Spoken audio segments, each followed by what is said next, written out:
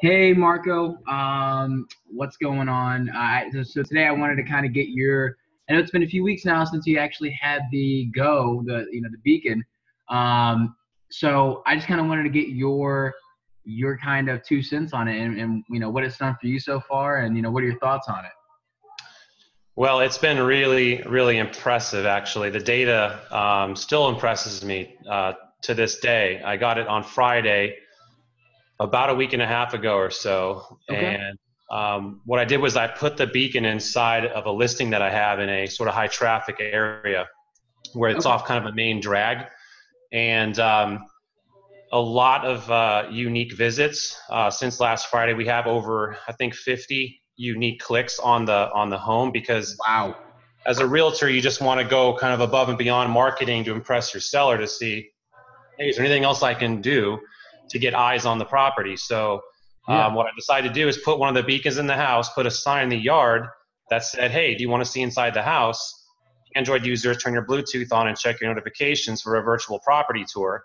So um, since the day I dropped it in the ground, I've had over 50 unique clicks. And once a person or passerby clicks on that link, it sends them to a virtual tour and a virtual staging of the property. Uh, Okay. so it's a vacant home. So, just to kind of go above and beyond what other realtors are doing in Atlanta, I'm probably the first one in Atlanta doing this right now. I don't think anybody else is doing it. So Uh, have you told your the person that you're listing the house for? Have you told them what you're doing, and what have they said? oh, they're just really impressed. I Yeah, mean, um, because it's out of the box. I mean, it's totally out of the box. it's like there is no box, man, because no Yeah. one, no one's doing this. And I remember the seller asking me what I was doing for marketing for the house about a few weeks ago. I'm thinking my contract is coming up. I wonder if Yeah. she's going to list with me. What can I do to like completely break the mold to show her that I'm creative and I am, going out of that box, so to speak, with marketing for the home. So the interesting part about putting the sign in the yard and how it says Android users only.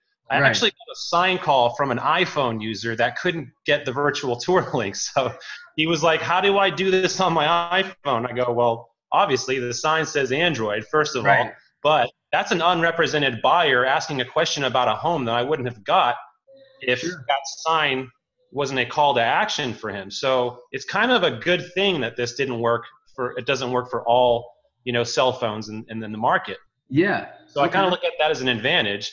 And then not only that, other realtors around Atlanta are going by the home, looking at that sign, and they're clicking on the link, and they're calling me, asking me how am I doing this? Right. So it is brand new type of marketing, and there are other systems out there that will, you call a number or you text a number, and then they'll give you a property, tour or something like that. Right. You have to opt in for. Yeah. Yeah, but yeah, exactly. But those are, and by the way, I can set up an opt-in page on that link where I Yeah. can get an email and a phone number before they see the tour, but I'm just in testing phase just to see how many clicks I'm getting. So I think later on I'm going to put a capture page on there so I can truly get a buyer lead. Uh, Okay. Awesome. so So, yeah, so so would you recommend it for other realtors?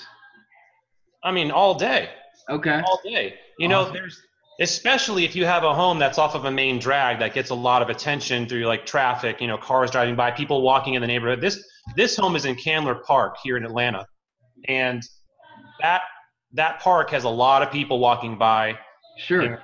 people walking their dogs. There's restaurants that are less than a mile. There's the Beltline that's less than a mile. If anybody knows the Atlanta Beltline, it's extremely popular. Everybody wants to be Right. around. So especially if you have a home that is in a high traffic area that gets a lot of passerby traffic, absolutely 100%. Even if your home's in a cul-de-sac in a neighborhood deep in the woods, a it's still a good thing to use because it shows And you can no put it one's doing anywhere.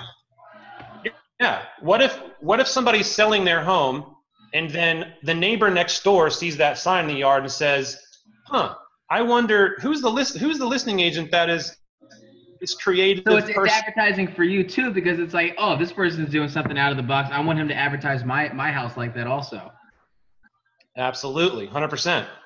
Okay, cool, awesome. Well, I So, just wanted to check in with you and kind of give your 2 cents on it, and yeah, let us know if you need anything else. Hey, man, thanks so much for having me. I appreciate it. See ya.